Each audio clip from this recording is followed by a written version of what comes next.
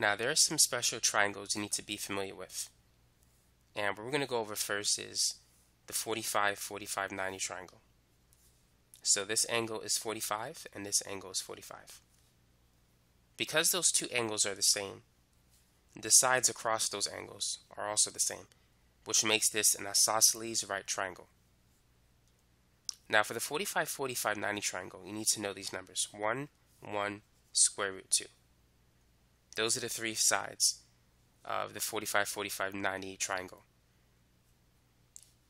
Now this is useful because it helps you to evaluate sine and cosine of 45. So sine 45, we can pick any angle. Opposite to that angle is 1, and the hypotenuse is the square root of 2. So sine 45 is 1 divided by the square root of 2.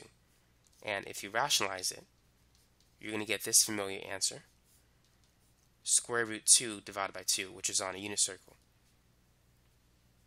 So now you don't need to memorize the values on a unit circle.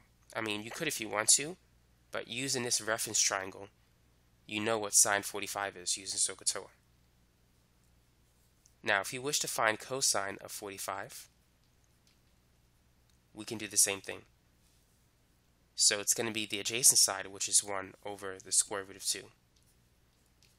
And then after you rationalize it, you're going to get the square root of 2 over 2. So that's cosine. Now what about tangent of 45 degrees?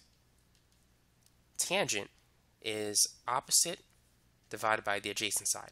So tangent is going to be 1 divided by 1, which is 1. So tan 45 is 1.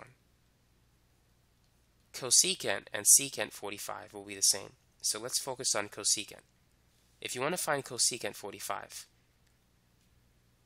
if you know sine is opposite over hypotenuse, cosecant is going to be hypotenuse divided by opposite. So it's root 2 over 1, or simply flip this fraction. The square root of 2 over 1 is just the square root of 2. So that's cosecant, which is the same as secant. Cotangent 45. You just got to flip this one. If tangent is opposite over adjacent, cotangent will be adjacent over opposite. So tangent and cotangent are the same. Tangent 45 and cotangent 45, they're both congruent or equal to 1.